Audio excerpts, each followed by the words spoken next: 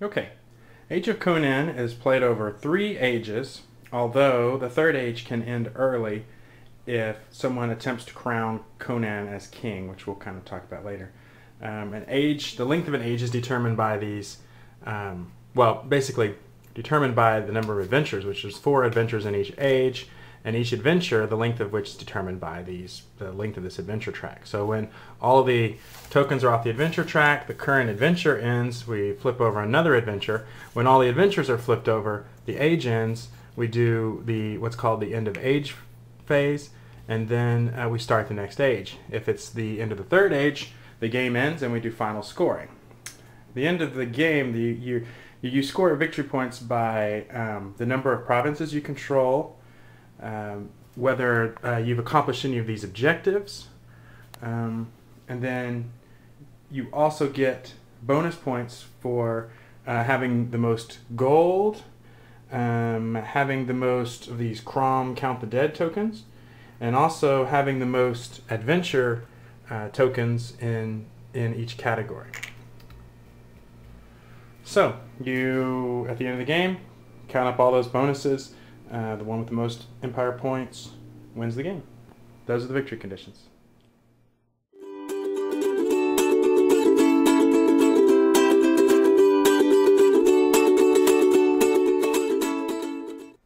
Okay, let's look at the turn order. There's actually 2 kind of turn phases. There's the regular turns, and then there's what's called the age change phase, which we'll look at in a minute. First, let's look at the regular turn order. So at the beginning of the game, you're going to do a bid for who controls Conan on the first turn. And I'll go over how bids work later, but in this example, I've said that Hyperborea wins Conan. So the first turn, the Conan player is going to play first, so he gets this little first player token. So the first thing that you do in a phase is, if you are the Conan player, you have an extra step where you can decide if you want to move Conan.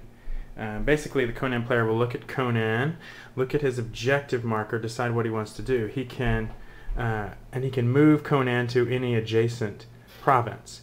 Now, if that move moves Conan closer to his objective, then he gets to take the first adventure token off of the adventure track. Now, if it doesn't, he doesn't get to take that adventure, and actually it's just discarded. That token is just discarded.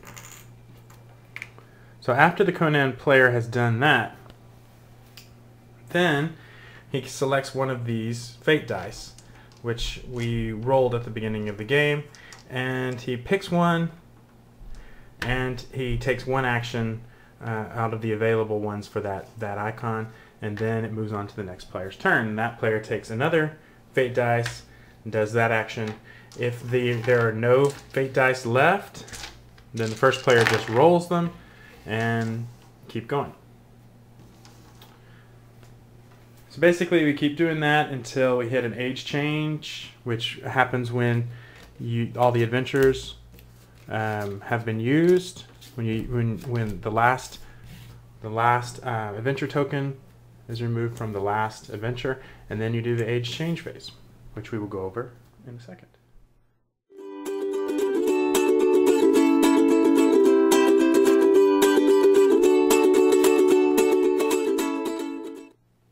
Okay, so like I mentioned before, when Conan finishes his last adventure out of the 4 adventures, something is triggered called the age change phase. And there's 7 steps to that. The first is to resolve raids. So I mentioned before that the Conan player can sometimes leave these raid tokens in different provinces. So, say the Conan player had 2 army guys here, 2 army units here, and there was a raid token. At this point, he would have to get rid of one of those army units to take away that raid token. The next step is to collect gold. Players receive 5 gold and then 2 gold for every tower or city control marker they have on the board. In this, they also receive empire points for any objectives that they fulfilled, and then the new objectives are dealt out.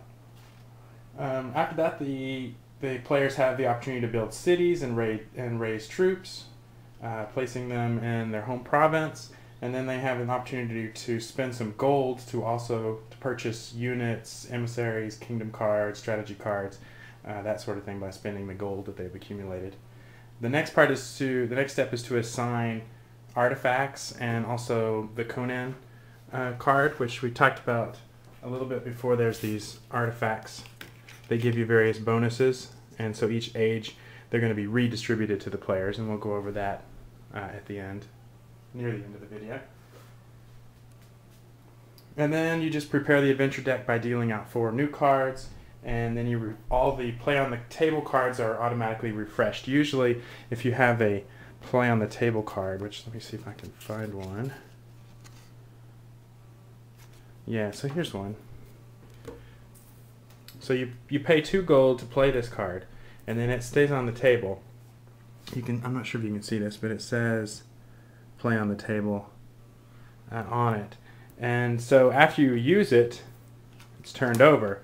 You can pay 2 gold during your turn to flip it back over and use it again. But if you don't, at the end of the age phase, the age change phase, then all of these cards are automatically refreshed without having to pay any gold. So that's basically the age change phase. Next, we're going to look at the different actions available to you on your turn, depending upon the different fate dice roll.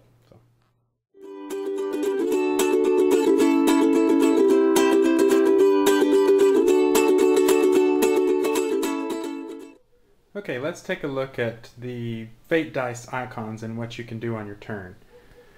So here are the 5 different fate dice icons. This first one is a court plus Conan dice. So in this one, the first thing you do is you take a Conan action and then you take a court action. The Conan action depends on if you're the Conan player or not. If you're the player currently controlling Conan, then you can move Conan to an adjacent province, and then you can drop a raider token.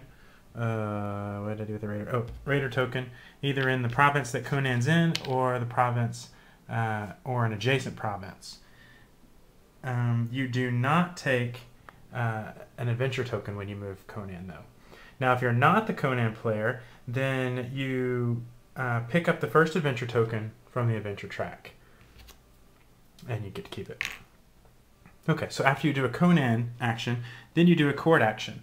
A court action, you can either draw 1 card from your kingdom deck, and 1 card from your strategy deck, or you can draw 2 cards from the strategy deck, or you could play 1 of your kingdom cards. The next icon is the military icon. With the military icon, you can do one of 3 things. You can either move 2 army units into adjacent friendly provinces, which actually neither one of those would be friendly, but you can move them into friendly provinces. Oops, sorry. Or you can move 1 army unit into a friendly, or 1 army into a friendly province, and then start an attack on a different province. So